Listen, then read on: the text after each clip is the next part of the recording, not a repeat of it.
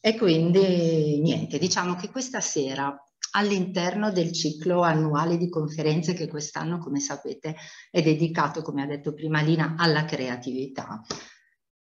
Noi affronteremo questo argomento della creatività partendo da una domanda che è abbastanza insolita, ma che però ci dà la possibilità di spalancare proprio lo sguardo su degli orizzonti che potremmo definire sconfinati. La domanda è questa: il tuo cuore teme o esulta quando davanti a te si spalanca l'infinito? È, come dicevo, una domanda abbastanza insolita, ma una domanda che come dire, ci propone immediatamente il nostro atteggiamento nei confronti dell'infinito, nei confronti del cielo, nei confronti di quell'immensità a cui normalmente non siamo abituati, ma che basta alzare gli occhi al cielo per vederla riflessa appunto nella volta stellata, oppure basta guardare, non so, le profondità dell'oceano. Comunque l'infinito è, come dire, una realtà con la quale dobbiamo fare i conti tutti i giorni. Questa domanda ne fa partire molte altre e una di queste è proprio la domanda che Lina ha posto all'inizio. Ma siamo soli nell'universo, nell'infinito? E quindi di conseguenza l'uomo è l'unica entità capace di pensiero, capace di creatività, oppure ci sono altre entità visibili e non visibili che hanno la stessa capacità creativa e che quindi con le quali noi possiamo entrare in contatto. Come sappiamo, la letteratura, diciamo così, fantascientifica si è sbizzarrita rispetto a questa domanda e a questa ipotesi e ha appunto ipotizzato svariate forme di vita, per lo più di tipo umanoide, delle vite, delle coscienze, diciamo così, pensanti, che, come sappiamo appunto dai film e dai romanzi di fantascienza, entrano in contatto con l'umanità. Un contatto che normalmente è tragico e abbastanza cruento, altre volte invece è pacifico. Ma questa sera, al di là degli extraterrestri di cui non parleremo, io voglio mettere l'accento su questo. La maggior parte delle religioni e delle cosmogonie planetarie ci parla di un'entità perfetta e onnisciente, a cui normalmente le religioni e anche le filosofie danno il nome di Dio o comunque di divinità, che è proprio il creatore per eccellenza. Questo creatore per eccellenza non è solo, però, tant'è che è affiancato, come ci ricorda anche Assaggioli, proprio nel testo che Margherita ha proposto, di cui Margherita ha proposto la lettura, cioè l'arte e la tecnica del silenzio, è affiancato dagli angeli. Quindi da una schiera, diciamo così, da gerarchie, altro nome per chiamare queste schiere angeliche, di angeli, appunto. Angeli che altre religioni, altre cosmogonie chiamano in modo diverso. Deva, per esempio, piuttosto che spiriti, oppure sura o altro ancora. Questi angeli non sono altro che gli aiutanti, i fautori e i costruttori degli attributi divini e quindi sono entità coscienti, sono entità creatrici. Sempre Assaggioli, infatti, nello stesso testo, ci ricorda ancora che la vita universale è una e molteplice e si manifesta in miriadi di entità gerarchicamente ordinate.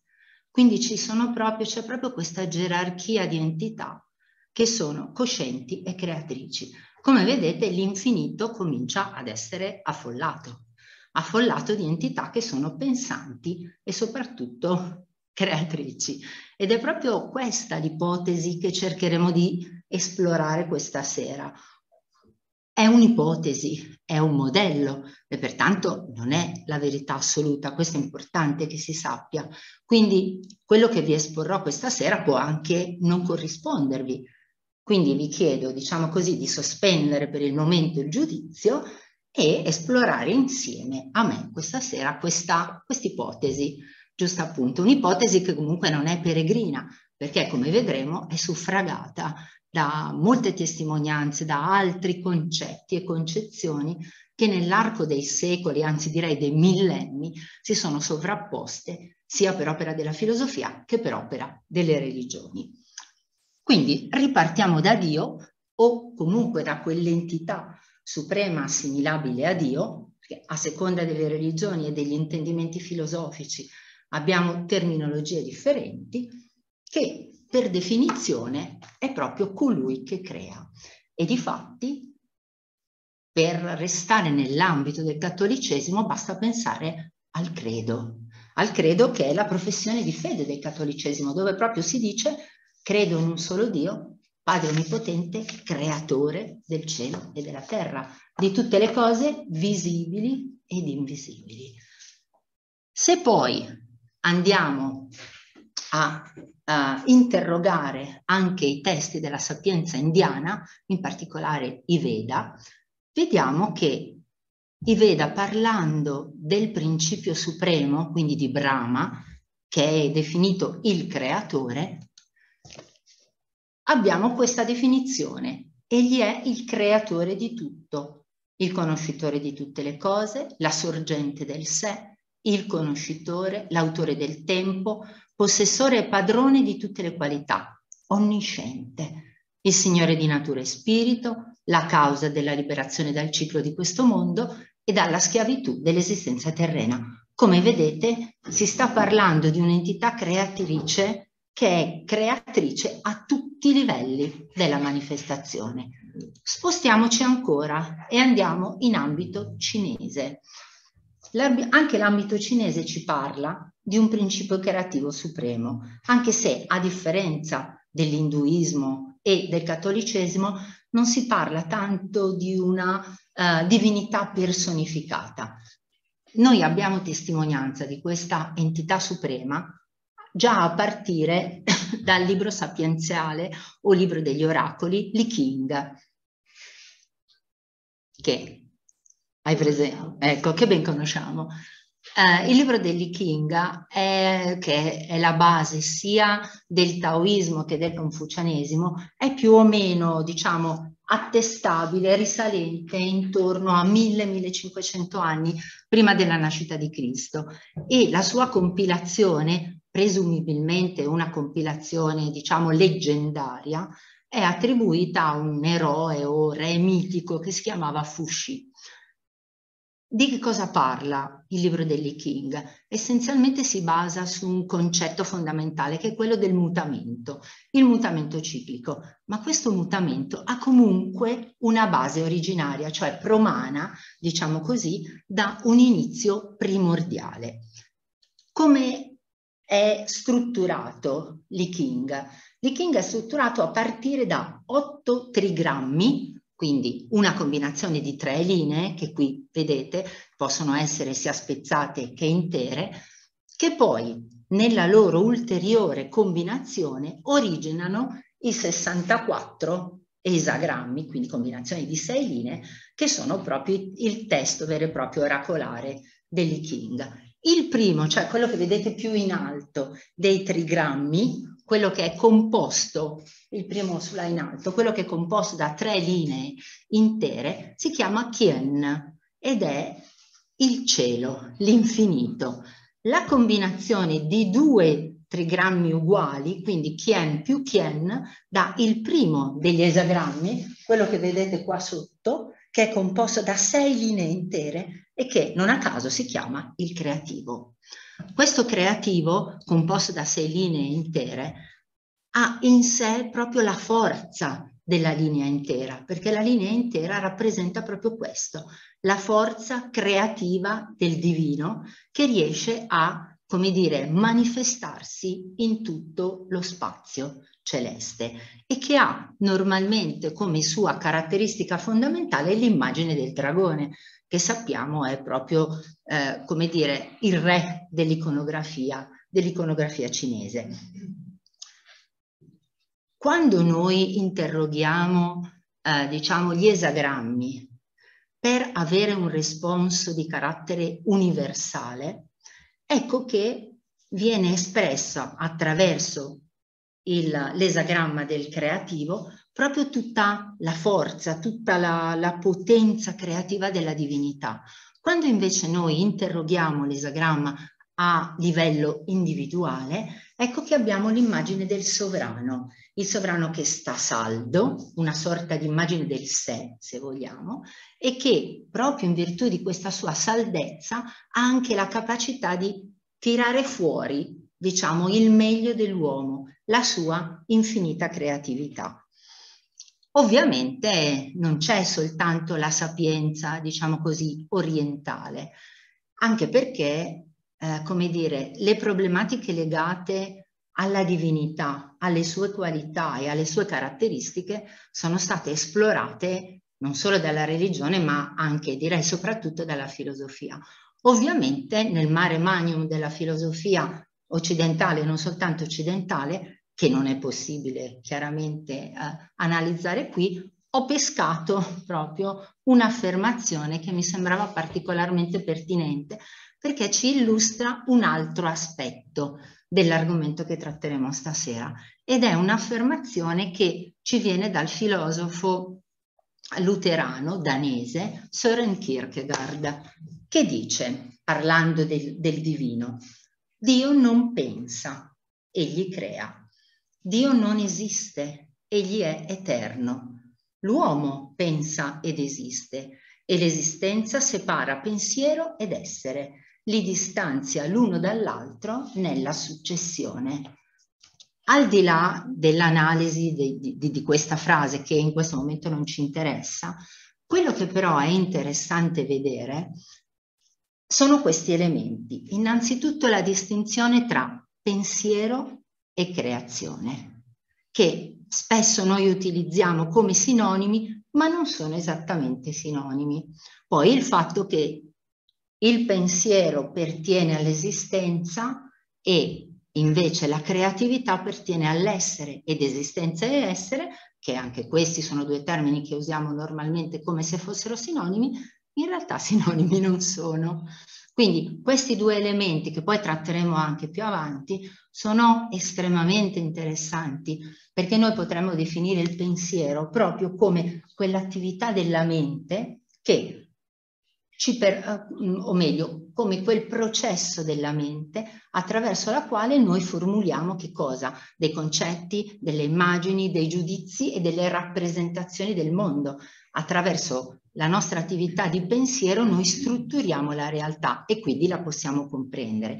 Invece l'atto creativo è quell'atto che si avvale anche della volontà. E questo è un passaggio fondamentale, e poi lo vedremo successivamente ancora meglio, perché l'atto creativo, tramite la forza della volontà, è capace di chiamare all'esistenza e quindi di immettere nella manifestazione quelle che Platone chiamerebbe le idee. Quindi dal mondo delle idee riesce a trarre proprio la forza anche del mondo formale.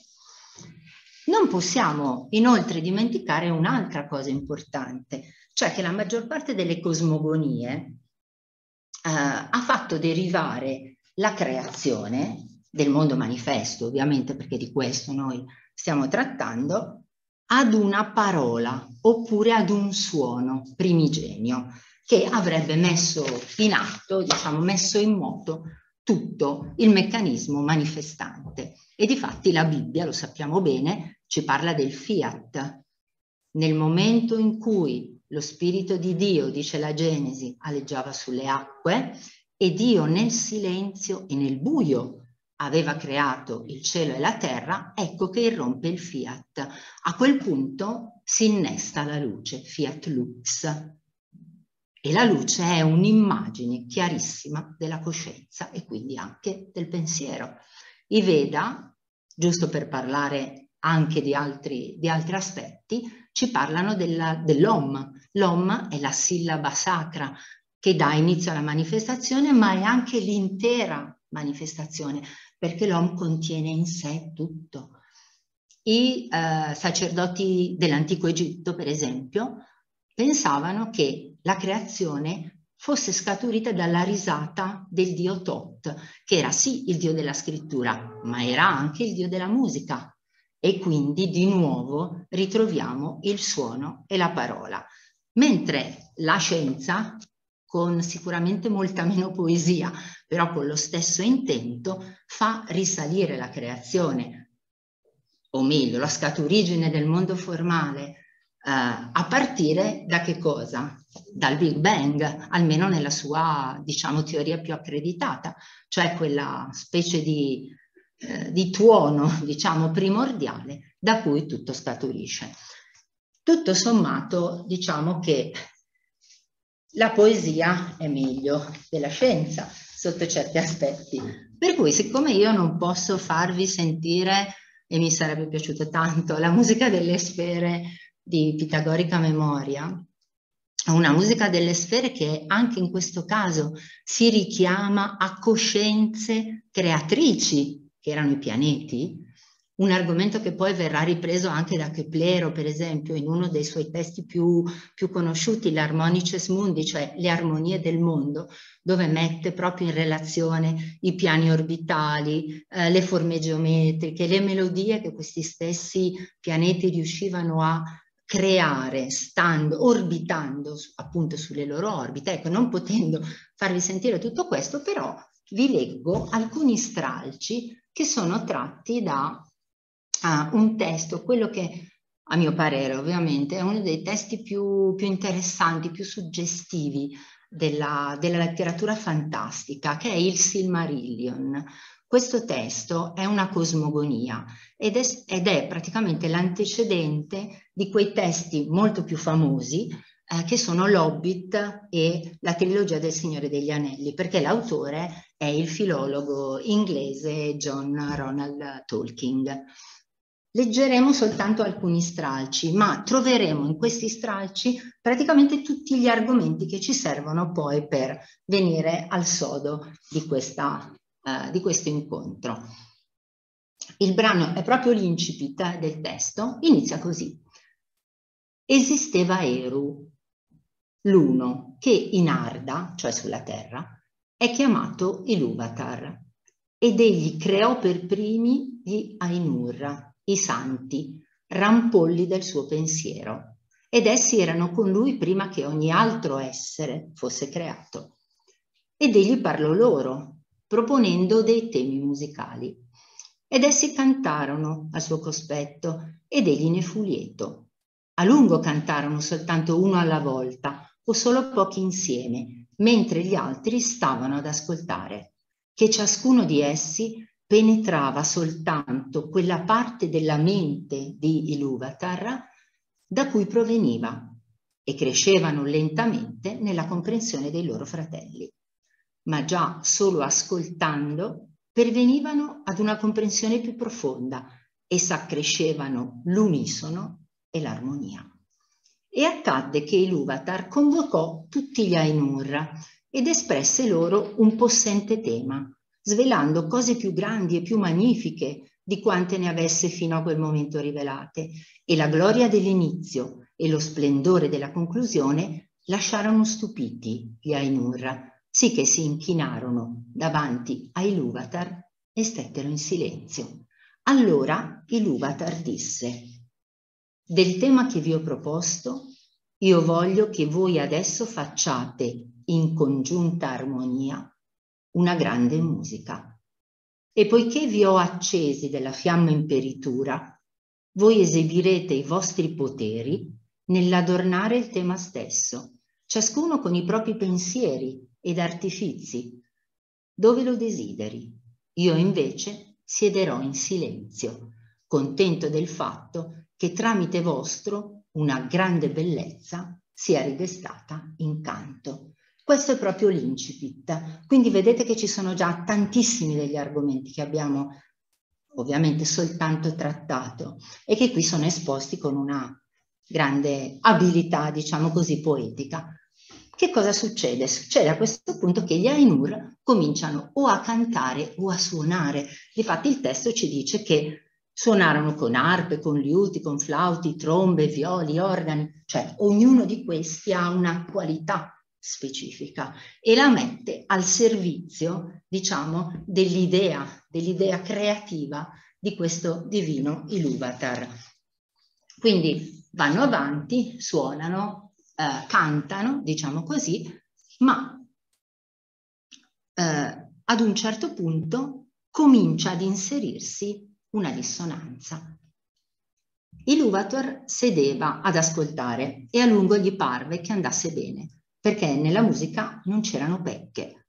Ma col progredire del tema, nel cuore di Melkor, che era il più potente degli Ainur, sorse l'idea di inserire trovate frutto della propria immaginazione, che non erano in accordo con il tema di Ilúvatar, ed egli con ciò intendeva accrescere la potenza e la gloria della parte assegnatagli, perché Melkor, che possiamo ovviamente subito identificare con il nostro Lucifero, diciamo così, era da tempo andato alla ricerca della fiamma imperitura, ma non l'aveva mai trovata, semplicemente perché la fiamma imperitura non è da nessuna parte, è nel cuore di Ilúvatar stesso, sta proprio nell'uno, perché è nell'uno che c'è il potere creativo. E quindi Melkor va avanti, continua a suonare questa sua, diciamo, musica discordante, tant'è che alcuni di questi pensieri Melkor li contesse ora nella sua musica e attorno a lui subito fu discordanza. E molti che vicino a lui cantavano si scoraggiavano. Il loro pensiero fu deviato, la loro musica si fece incerta. Altri però presero a intonare la propria a quella di Melkor, anziché al pensiero che avevano avuto all'inizio. Allora la dissonanza di Melkor si diffuse via più e le melodie che prima si erano udite naufragarono in un mare di suoni turbolenti. Ma Ilúvatar continuò a sedere in ascolto, finché parve che attorno al suo trono infuriasse una tempesta, come di nere acque, che si muovevano guerra a vicenda, in un'ira senza fine ed implacabile. Poi Ilúvatar si alzò e gli Ainur si avvidero che sorrideva.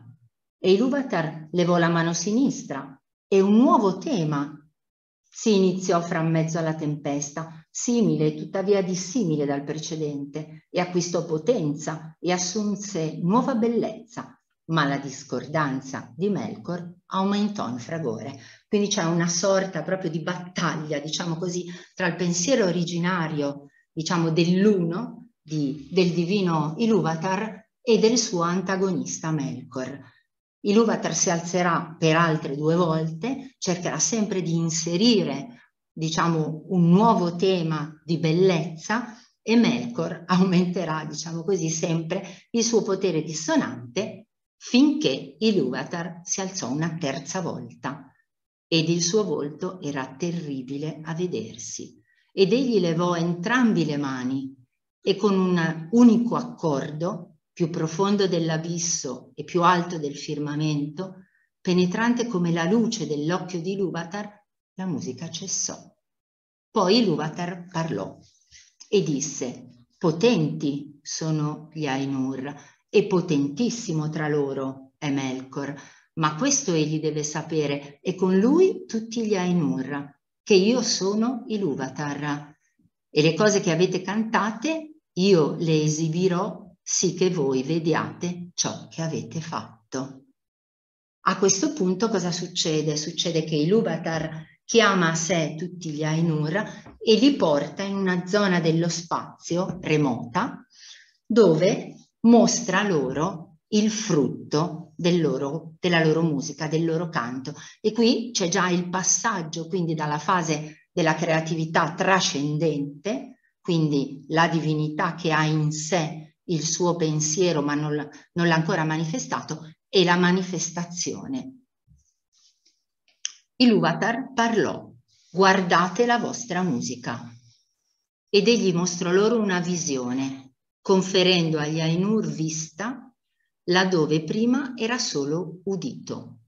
Ed essi scorsero un nuovo mondo, reso visibile al loro cospetto. Il mondo era sferico in mezzo al vuoto e in esso esposto, ma non ne era parte. E mentre guardavano e si meravigliavano, quel mondo prese a volgere la propria storia e la propria vicenda e sembrò loro che vivesse e crescesse. E quando gli Ainur ebbero contemplato a lungo e in silenzio, Ilúvatar tornò a dire: «Ecco la vostra musica, questo è il vostro canto e ognuno di voi troverà quivi contenute, dentro il disegno che vi espongo, tutte quelle cose che apparentemente egli stesso ha concepito ed aggiunto». Questo è soltanto l'incipit e poi si svolge tutta la cosmogonia che, come vi ho detto, arriva poi a, diciamo, sostanziare le vicende degli altri testi. Come vedete, qui ci sono tutti gli elementi fondamentali. Abbiamo visto le potestà creatrici, di cui parleremo poi più diffusamente. Abbiamo parlato di suoni originari, abbiamo parlato di essere ed esistere, di creare e pensare. Anche se l'esistenza e il pensiero sembrano essere gli unici attributi umani, ma noi sappiamo che così non è, perché noi sappiamo che l'uomo ha anche la facoltà creativa, non pensa soltanto, è anche capace di creatività.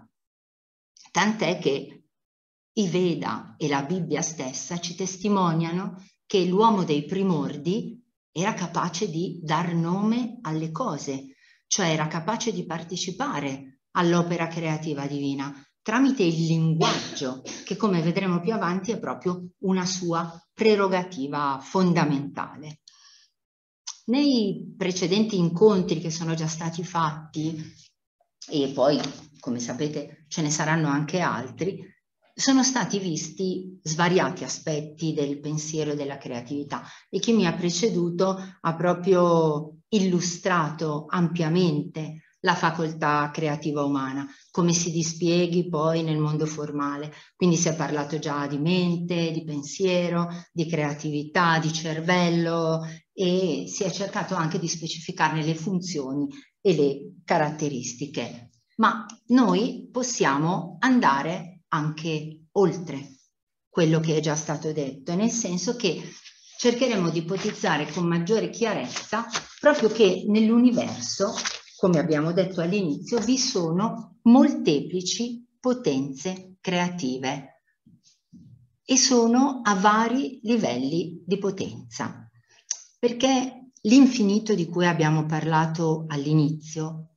lo spazio, non è vuoto, non è inerte, lo spazio è vivo, l'infinito vive e quindi è vivo e cosciente e di conseguenza tutte le forme che sono in questo spazio infinito sono altrettanto vive ed altrettanto coscienti. Tutto quello che sta nell'infinito è vivo e cosciente, a livelli diversi di coscienza, di consapevolezza, di autocoscienza. Quindi tutte le forme che noi vediamo nell'infinito, anche se ci sembra strano, in realtà sono in un percorso che via via le condurrà ad un grado di coscienza, di pensiero e di creatività sempre maggiore. Quindi sull'arco evolutivo proprio tutte queste entità viventi divengono via via sempre più coscienti e sempre più capaci di creare. Quindi, ripetiamo, non è soltanto l'uomo che crea sull'onda e diciamo, seguendo le orme del divino, ma ciascuna di queste potestà, che in quanto è potestà ha il diritto, cioè la potestà di creare, ha proprio una sua parte nella creazione del mondo manifesto. Ma perché? Perché è parte di quell'unità, è parte di quell'uno vita, di quello spazio vita, di quell'infinito che non è altro che il ricettacolo della vita e quindi può prendere parte, diciamo così, alla potestà creativa. Ovviamente questa visione che vi propongo è una visione esoterica. Esoterico è un termine che mette sempre un po' di timore quando lo si pronuncia, ma vuol dire semplicemente interiore e anche nascosto, come normalmente lo si interpreta, semplicemente perché abita nella profondità di ciascuno di noi e nell'essenza di tutte le cose. Quindi esoterico è un termine, come dire, innocuo, nel senso che sta proprio ad indicare tutto ciò che di più profondo e di più spirituale vive dentro di noi e in tutte le cose. Questa visione quindi ci parla anche di gerarchie creative e mi soffermerei un attimo sull'etimo di gerarchia, perché gerarchia viene dal greco hieros archia, ovvero i custodi del sacro, le guide che ci portano al sacro.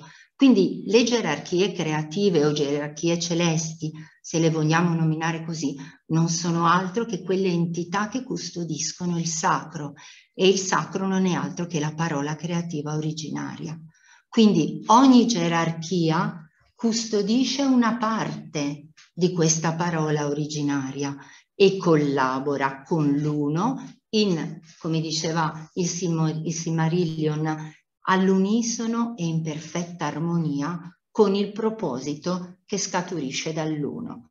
Quindi noi possiamo immaginarci proprio una scala di coscienze, una scala che parte, diciamo così, dall'assoluto e che poi via via si fa per dire discende in entità che non sono altrettanto assolute, ma sono comunque potenti, dotate di appunto di pensiero e di creatività, e che proprio perché seguono il proposito dell'uno collaborano tutte insieme alla manifestazione di quella parola originaria.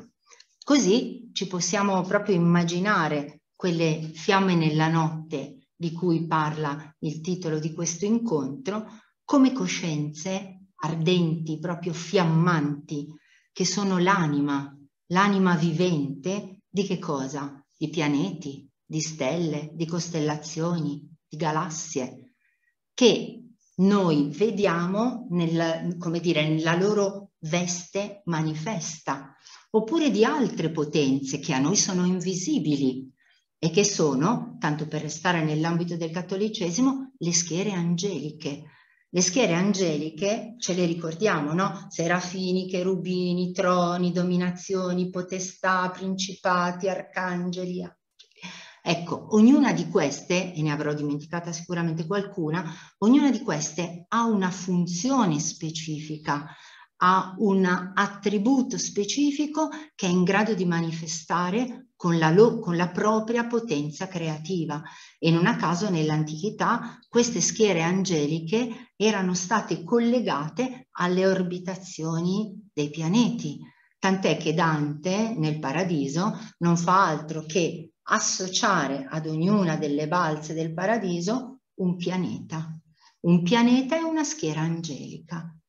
Quindi non c'è niente di veramente esoterico o d'occulto, perché, come dicevo all'inizio, questa ipotesi è fortemente suffragata anche da testimonianze e da concezioni che si trovano disseminate nella religione e nella filosofia.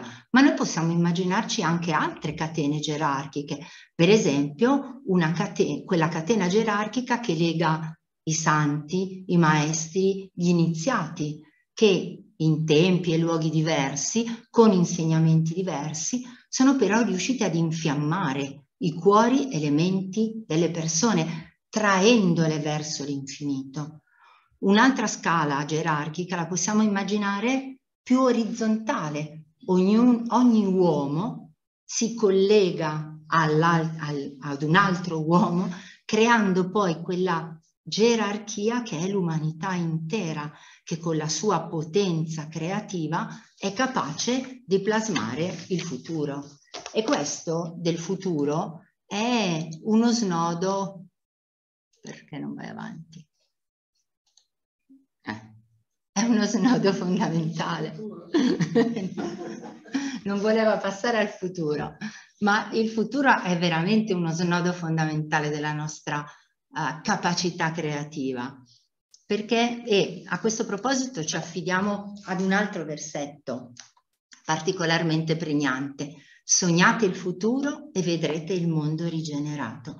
Ma questo sognate che troviamo qua non è un invito alla fantasticheria, è al contrario proprio un invito ad un preciso atto di immaginazione creativa. E se vi iscrivete al corso di Lina sull'immaginazione creativa, vi spiegherà sicuramente meglio di me che l'immaginazione creativa è proprio un preciso atto della mente superiore, della mente astratta, quindi non è fantasticare, è proprio un atto che crea il futuro. Ma questo perché? Perché il futuro è un'entità plasmabile, non è definita una volta per tutte, è appunto questa entità fatta di tendenze e quindi con la potenza del nostro pensiero noi possiamo plasmare queste tendenze e quindi far precipitare degli effetti secondo il pensiero che gli abbiamo dato. Quindi si capisce non solo l'importanza, ma soprattutto la responsabilità che abbiamo quando pensiamo, quando creiamo dei pensieri. Una responsabilità che significa essenzialmente vigilare su pensieri, vigilare su emozioni, vigilare sulle azioni perché non inquinino lo spazio, che è un dramma ancora più drammatico dell'inquinamento ambientale. E anche qui, come si legge nei Veda, si diventa ciò che si pensa. Questo è l'eterno mistero, che è una chiara sollecitazione proprio a purificare il pensiero, proprio perché ogni modalità di vita è plasmata anche dal pensiero che ha preso forma e ha preso nome.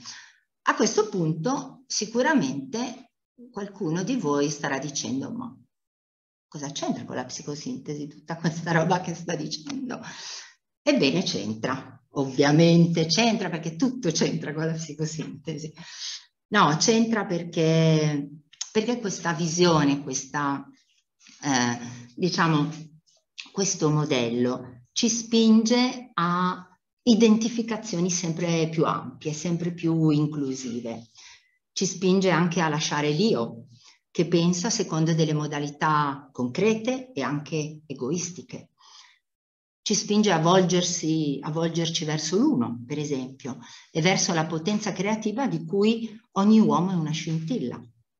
C'entra perché queste visioni ci permettono di entrare sempre più in profondità nella realtà, quindi di non accontentarci dell'aspetto esoterico della realtà, ma entrare appunto nell'aspetto esoterico della realtà, nella profondità, nell'informale e anche di rispondere all'appello della nostra anima che anela all'infinito e quindi ci fa elevare.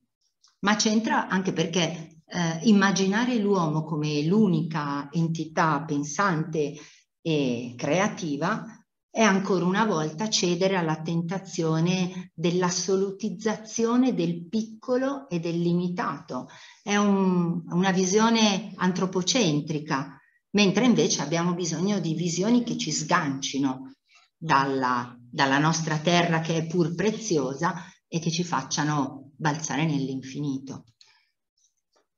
Balzare nell'infinito dove ci sono appunto queste potenze luminose che non sono altro che l'aspetto visibile dell'intelligenza divina, del Logos. Infatti noi sappiamo che i greci intendevano con il termine Logos non soltanto la parola, il discorso, il principio intelligente che ordina la realtà e quindi anche la legge, ma proprio la parola pronunciata dalla divinità. Logos era la parola creatrice. In ambito esoterico, Logos sta a indicare anche quelle potenze che animano il veicolo materico. Come abbiamo detto prima, possono essere un pianeta, una stella, una galassia, oppure quelle entità gerarchiche che invece sono a noi invisibili. Ma non basta, perché anche l'uomo in potenza è un logos, ed è un logos perché in lui opera proprio la potenza come dire, del principio creativo, quella fiamma imperitura di cui Ilúvatar aveva fornito anche gli Ainur, cioè tutte le potenze creatrici. Questa potenza della parola primigenia in ambito indiano viene chiamata Mantrika Shakti. È una potenza, quindi una Shakti, del linguaggio, mantra, appunto, Mantrika Shakti vuol dire questo. E la Mantrika Shakti è strettamente legata anche alle cosmogonie, appunto, di cui abbiamo parlato prima, quando si parlava di suono e si parlava di parola originaria. Ma perché? Perché la Mantrika Shakti è la potenza creativa della parola originaria. Il pensiero, cioè la parola, non è soltanto originata dal pensiero, ma porta dentro di sé la potenza dinamica della parola creativa originaria. E quindi l'uomo strettamente, cioè l'uomo che è come dire, il fautore del linguaggio, ha in sé questa potenza della parola, questa potenza della creatività originaria e la può manifestare, tant'è che l'uso magico delle parole, quando noi parliamo di uso magico delle parole, ci viene in mente l'incantesimo, ma ci vengono in mente anche le poesie, che hanno la stessa potenza evocatrice di un incantesimo. Questa potenza che cos'è? È la potenza del suono che è capace di piegare le forme alla volontà creatrice del creatore, giusto appunto. E noi lo sappiamo perché sappiamo che il pensiero è potere. E quindi come si esplica questo pensiero creativo di cui abbiamo parlato? Allora, noi sappiamo che il pensiero è l'agente che dà forma alla manifestazione, l'abbiamo detto svariate volte. E difatti il motto "l'energia segue il pensiero" ce lo dice chiarissimamente. Il pensiero è un lampo, il pensiero è una freccia che viene scagliata nello spazio e che attira a sé l'energia consonante, un'energia che poi diventerà una forza, cioè energia applicata, e che a sua volta darà poi origine a delle forme, a degli effetti. Come è stato detto negli incontri precedenti, noi sappiamo che la mente che l'uomo utilizza normalmente funziona secondo due modalità che sono il pensiero concreto e il pensiero astratto. La sapienza indiana usa il termine manas per indicare il pensiero, la capacità mentale raziocinante dell'uomo, nelle due forme di manas inferiore, cioè pensiero concreto, e manas superiore o mente astratta. Tant'è che sempre la sapienza orientale parla dell'uomo definendolo Manasaputra, che significa figlio dell'intelletto, cioè figlio della mente. È proprio l'aspetto mentale, il pensiero e la creatività che caratterizzano l'uomo. Quindi l'aspetto mentale che cos'è? È la capacità, come abbiamo detto prima, di un essere vivente, cioè di un logos, di pensare, di agire, di costruire e di evolversi. Ma per cosa? Perché l'uomo pensa? Perché l'uomo crea? Questo è il punto fondamentale. E come dire, questa visione, questo modello ci dà una risposta molto chiara e ci dice: il pensiero va usato per sviluppare appieno la facoltà dell'amore attivo ed intelligente. Quindi il pensiero e la conoscenza non è fine a se stessa, è il veicolo dell'amore in una prima fase, poi diventerà addirittura il veicolo della volontà. L'essenza della volontà, scusate, l'essenza del pensiero creativo è la saggezza. E se ci pensiamo, questo è proprio il procedimento, è l'atto creativo che è messo in atto, scusate, il bisticcio, anche dal divino. La divinità crea per amore, attraverso un atto di volontà che utilizza la sua luce, la sua intelligenza, il suo piano evolutivo. Se ci soffermiamo poi sull'etimo di Manas, scopriamo delle cose molto interessanti.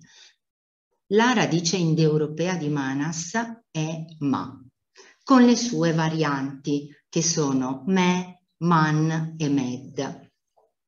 E questa radice Ma porta in sé il concetto di misura, di rapporto, tant'è che noi utilizziamo tantissime parole che hanno questa radice. Ve ne dico alcune: madre, manto, medicina, immensità, cioè privo di misura, mantra, mese, modello, meditazione, matematica, commensura, matrice, metro, memoria e quindi anche musa, mantica e appunto mente. Nella radice man, che è una variante di ma, si evidenzia un altro aspetto interessante, ovvero il concetto di misura si accompagna a quello di attività, così che l'atto del pensiero non è altro che il movimento della mente secondo misura. Un ulteriore aspetto interessante è questo: la parola man, che sia in inglese che in tedesco significa uomo, porta proprio in sé, mantiene in sé questi due concetti, cioè la capacità pensante da una parte e la funzione di rapporto. E quindi l'uomo che cos'è? L'uomo è colui che collega con la potenza del suo pensiero il cielo e la terra. E quindi anche l'uomo è una gerarchia creativa, perché se vi ricordate, gerarchia è il custode del sacro. E quindi questa capacità dell'uomo di collegare il cielo con la terra con la forza del suo pensiero e con la forza della sua creatività è proprio l'essenza umana. L'uomo è un creatore collaborante, ovviamente col divino, che opera per realizzare il piano evolutivo.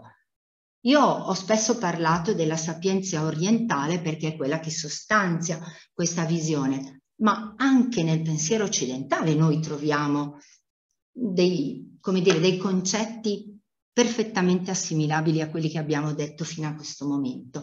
Anche qui c'è un grande mare magnum che non possiamo ovviamente analizzare e quindi andiamo sul sicuro, cioè parliamo del nostro amato Platone, che aveva già fatto a suo tempo una perfetta distinzione, ovvero suddivideva l'anima umana, cioè la mente umana e la capacità raziocinante, in anima razionale o noetica, che era proprio, diciamo, il manas superiore, cioè il pensiero astratto, perché era strettamente collegato al principio creativo, il nous, da qui noetica, e le altre due anime che erano l'anima irascibile e l'anima concupiscibile o irrazionale. Queste due anime, per così dire inferiori, erano invece collegate al manas inferiore, cioè al pensiero concreto, tant'è che sono collegate più al desiderio che al pensiero vero e proprio, a quello che gli orientali chiamano il kama manas, cioè il desiderio o amore pensiero. Ma anche questa definizione di kama manas non è così peregrina, perché se ci ricordiamo, Platone ci parla di eros, e l'eros è quel propellente, cioè la forza del desiderio che ci permette di decollare, di far decollare il nostro pensiero e di lanciarlo fino al mondo delle idee. Tutti questi pensieri platonici si ricollegano a loro volta, non a caso, alla tradizione indiana dell'ignoranza e dell'illusione, il velo di Maya.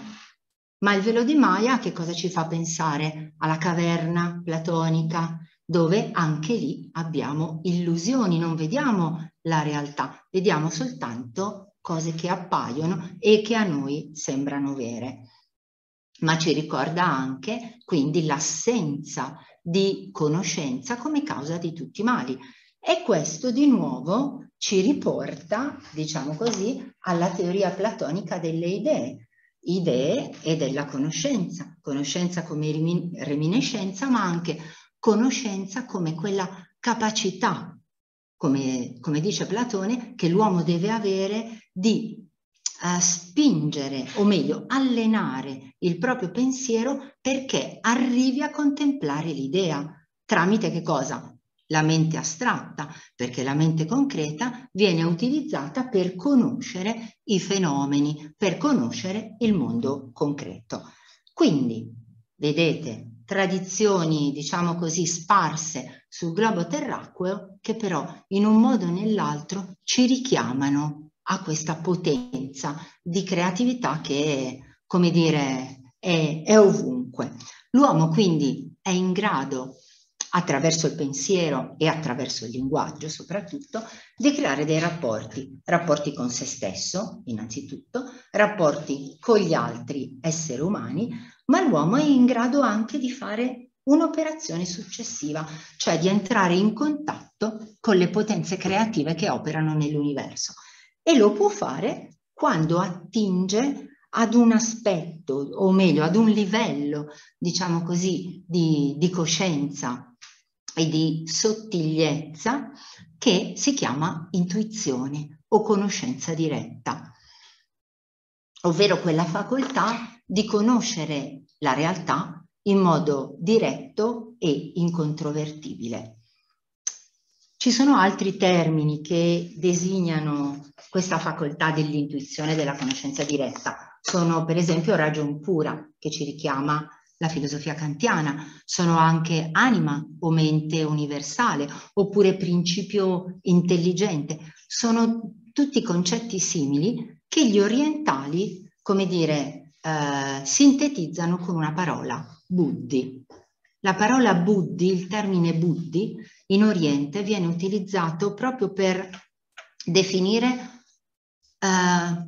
sia il concetto di intelligenza pura, quindi la punta più alta, diciamo, della nostra capacità pensante, sia di intelligenza cardiaca, cioè di amore puro.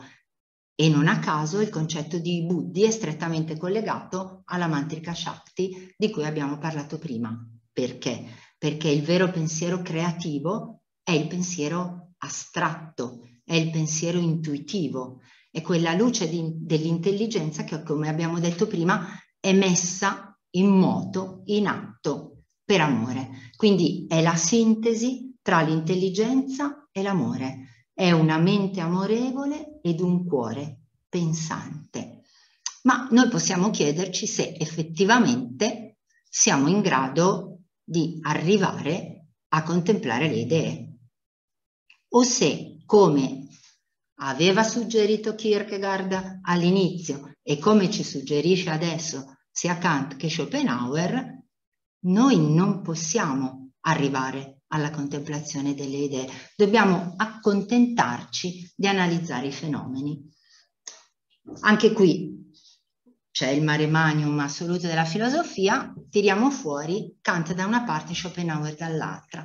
Perché questi due? Perché come sappiamo Kant si è occupato proprio in modo magistrale di sondare le possibilità dell'intelletto umano e nella sua opera principale, La critica della ragion pura, sonda proprio quali sono i confini, diciamo, le possibilità e le attività creative umane.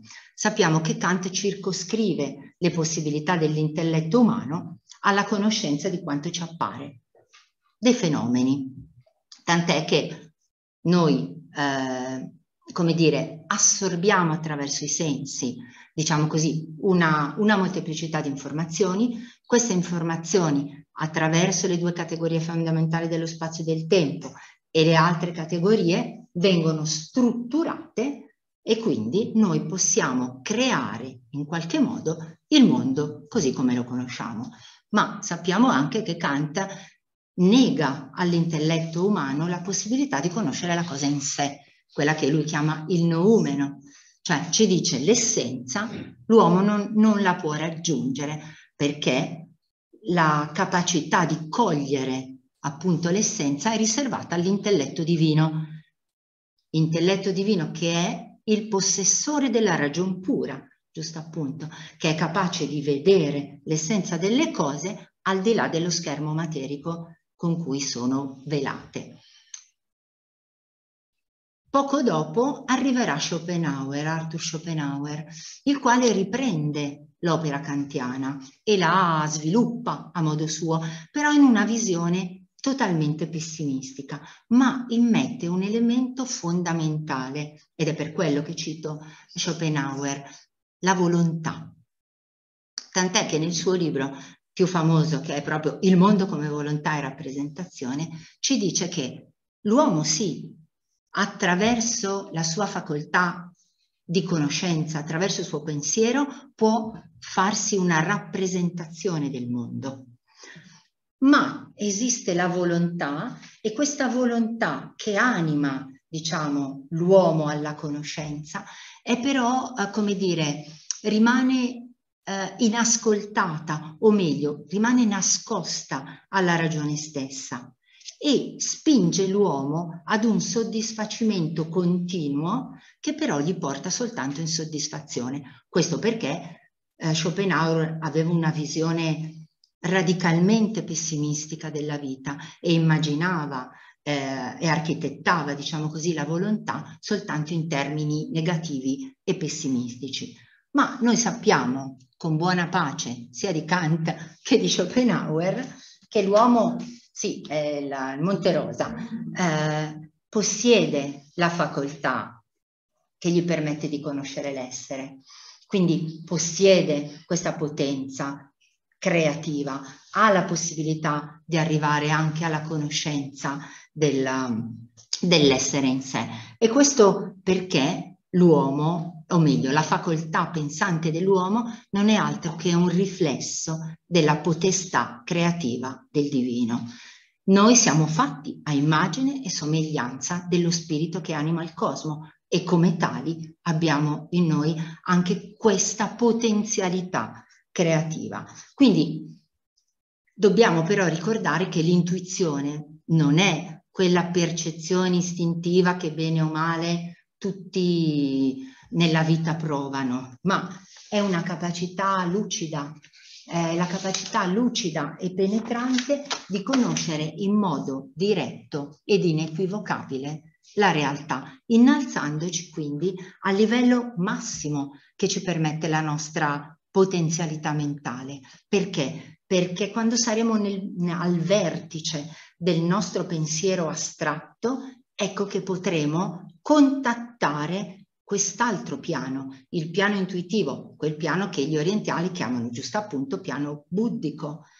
Ed è importante perché quando saremo in grado di contattare quel piano, quando saremo capaci di vera intuizione, potremo contattare le idee e quelle idee potranno incidere sulla nostra facoltà raziocinante e da qui potremo a nostra volta manifestare quelle idee che abbiamo colto. È questo come dire, il processo creativo che è in noi e che, lo ribadisco, è proprio di tutte le coscienze viventi all'interno del cosmo. In ambito psicosintetico, l'intuizione, che qui vediamo al vertice della stella delle funzioni, rappresenta proprio questo piano ideale del sé transpersonale, cioè proprio quel nucleo che illumina la nostra vita personale. Quindi l'intuizione, con parole di Piero Ferrucci, è quella facoltà che ci permette di afferrare una verità con una percezione comprensiva ed immediata. Tant'è che l'intuizione percepisce l'intero, non le parti di un processo. L'intuizione è impersonale, l'abbiamo detto prima, e soprattutto porta in sé un senso di pienezza e anche di meraviglia, tant'è che l'intuizione è stata considerata anche come quel livello di coscienza che chiamiamo esperienza della vetta, cioè quell'esperienza transpersonale che ci permette di arrivare fino all'essere e che trascende quindi la mente concreta con tutte le sue vane oscillazioni. L'essenza della facoltà intuitiva, lo ribadisco ancora una volta, è proprio l'essere strettamente collegato con l'amore e con la volontà, con quella triade spirituale che gli orientali chiamano Atma, Buddhi, Manas, cioè volontà, amore e intelligenza. È proprio questo che sostiene l'importanza del nostro pensiero. Quindi la perfetta fusione tra volontà, amore ed intelligenza. Una fusione che quindi non riguarda tanto le nostre faccende personali, ovviamente, ma si esercita proprio per far precipitare le idee dal mondo in cui sono incarnate a beneficio dell'intera umanità. Quindi Buddhi è proprio da intendere come quella facoltà che in azione con la mente, cioè con il manas o pensiero astratto, definisce la nostra vera essenza umana.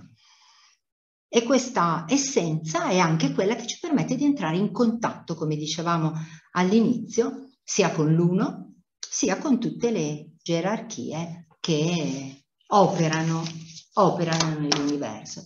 Infatti è soprattutto tramite il pensiero intuitivo che noi possiamo entrare in contatto con le potenze creative superiori, che lavorano e creano proprio sul piano intuitivo, sul piano buddico, altrimenti non abbiamo possibilità di contatto, quindi dobbiamo arrivare là. E quindi è anche tramite questa facoltà che noi usciamo dal gioco dualistico della mente concreta, che è sempre lì a misurare il vero, il falso, il bianco, il nero, in continue oscillazioni. È attraverso questa facoltà che noi possiamo contattare i maestri, i santi, ma anche la divinità, tutte le potenze creatrici che illuminano la notte, perché come abbiamo detto, pianeti, stelle, galassie, costellazioni, dobbiamo veramente immaginarcele come coscienze viventi e creative, ad un livello ovviamente ben più potente di quello umano, coscienze che sono rivestite esattamente come l'uomo di un veicolo di materia. Perché quando noi pensiamo a noi stessi, come uomini, ci pensiamo anche rivestiti di un corpo, con delle emozioni e con dei pensieri. Ma come ci insegna giusto appunto la psicosintesi con i suoi esercizi di disidentificazione, noi siamo altro, siamo un centro di pura autocoscienza. E quindi siamo sì rivestiti via via da veicoli sempre più grossolani, ma non siamo in essenza quei veicoli. E difatti, come diceva anche Teilhard de Chardin, noi non siamo uomini in un percorso spirituale, siamo esseri spirituali in un percorso umano, e questo ci cambia completamente la prospettiva e ci mette in un cosmo vivente, fatto di entità viventi, dove noi siamo parte di questa creatività assoluta.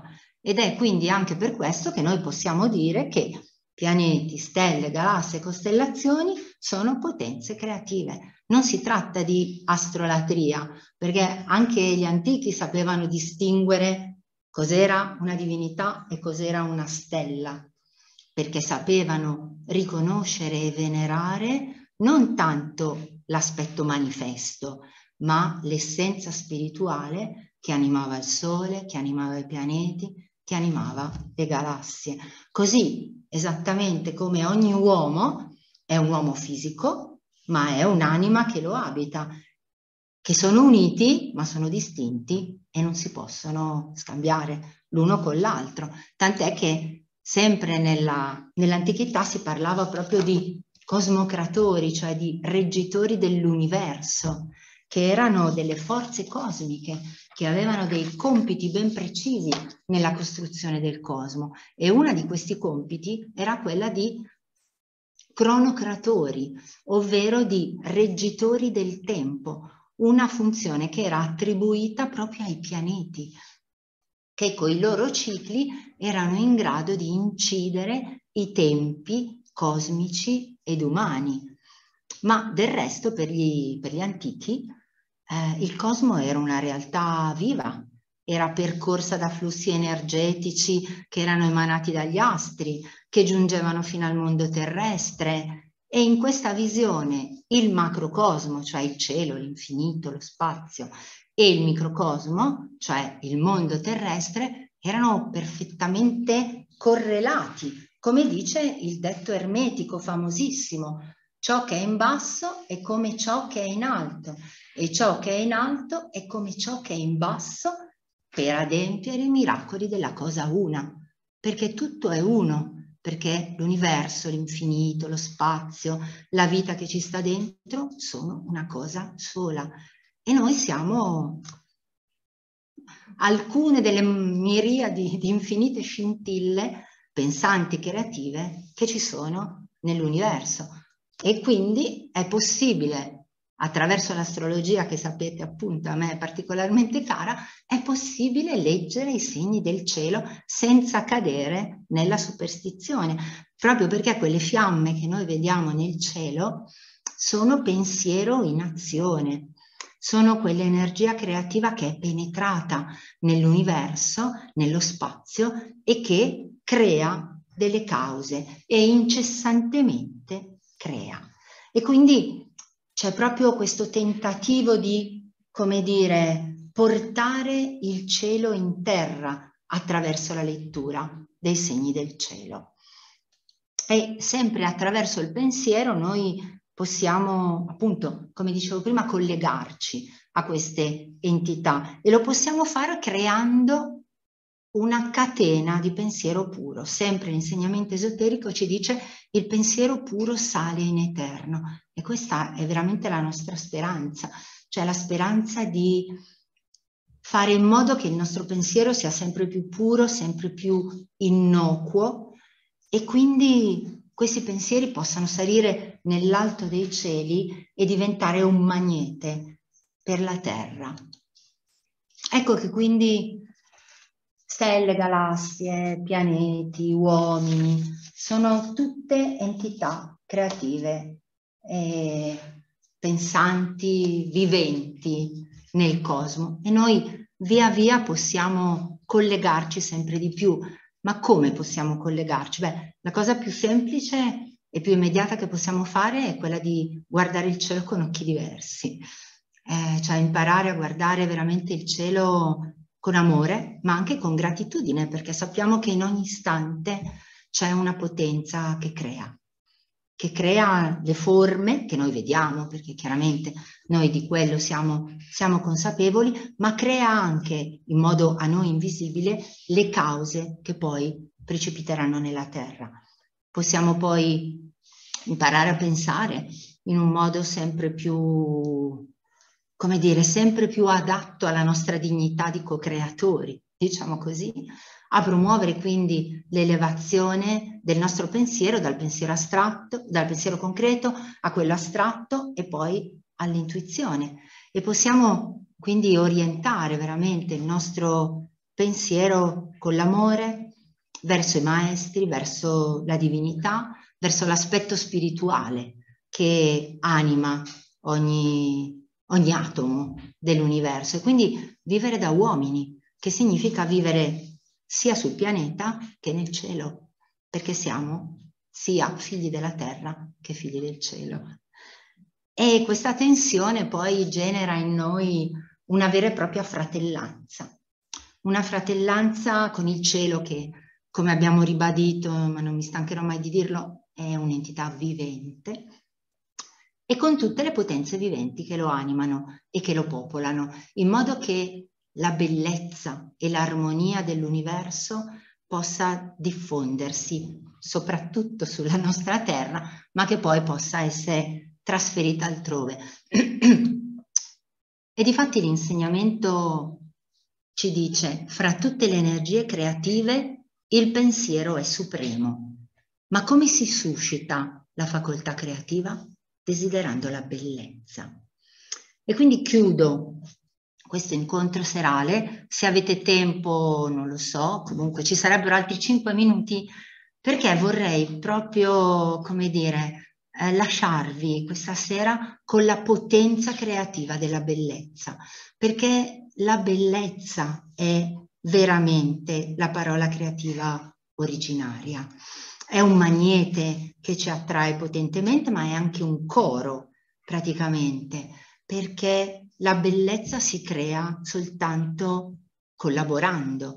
E quindi io ho preparato, sperando che parta, un piccolo video molto semplice, senza fronzoli, che mostra un evento altrettanto semplice, quasi quotidiano, ma che è potente, perché è potente della potenza della bellezza, che si esprime attraverso questo video, attraverso la musica e soprattutto attraverso la partecipazione, come dire, sempre più comunitaria dei cuori di coloro che assistono a questo evento musicale. Questo è importante perché veramente la bellezza è il prodotto ultimo di ogni atto creativo umano ed è anche il segno dell'unione. E noi sappiamo effettivamente che non c'è creazione, che non c'è bellezza che non si faccia in coro. Quindi io spero che parta questo video e poi lascio a voi la voglia di vederlo oppure di andare. E comunque, se non dovesse partire, l'augurio, soprattutto per quest'anno, è di creare bellezza. Parti, per favore. Niente, non vuoi partire. Ah, dai.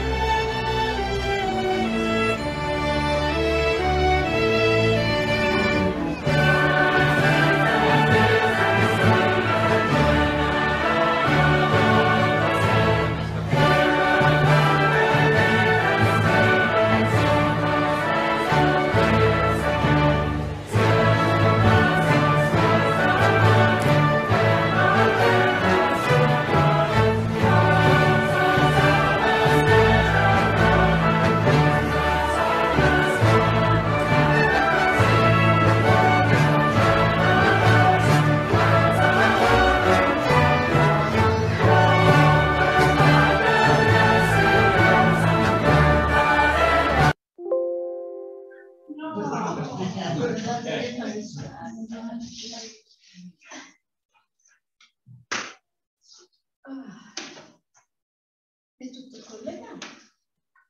E allora non è